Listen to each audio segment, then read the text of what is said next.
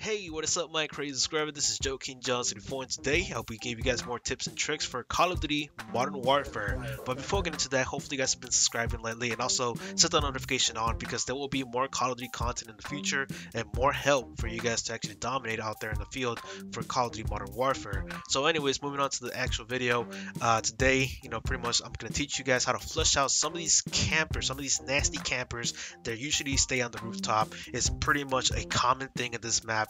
90% of the time there will always be someone killing you from a rooftop, so you want to find out how to take them out without actually confronting them face to face. There is a way, and the weapon is called the javelin. Now this javelin pretty much shoots up a rocket straight up and then just goes straight down, so it's come from the head from the enemy and pretty much it's gonna kill them no matter what. Especially if you do have sharpno, the explosion is gonna be a lot bigger, so expect a little bit of more kills along the way, because there's been moments where I got triple kills and double kills and all that stuff, pretty much flushing out a whole rooftop and preventing them from killing us. Because for the whole match, I mean, you'll see these people with snipers and assault rifles killing you from incredible distance. It's crazy. They should really add bullet drop, but it's Call of Duty, so they're not gonna add any of that.